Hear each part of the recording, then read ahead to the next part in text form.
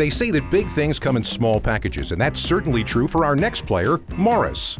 But Furry Morris is fierce competition because this Pomeranian brings the pain again, and again, and again. Game day is almost here, and the stakes have never been higher or juicier. But before the storm of furry fury, it's time to loosen your collars, grab your favorite squeaky toy, and meet the pet competitors who will be going muzzle to muzzle on the AstroTurf for the title of top dog in this year's Puppy Bowl.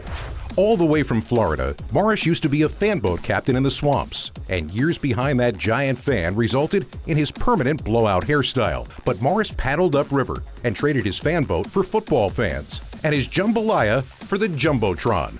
Morris says he doesn't miss the Gators because they're too cold-blooded. But when it comes time to perform on game day, will this fluff ball drop the ball, or will his skills make his opponent's hair stand on end? The Puppy Bowl players are not just competing for this year's trophy.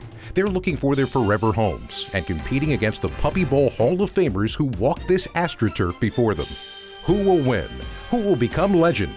Find out this year in Puppy Bowl 14 on Animal Planet.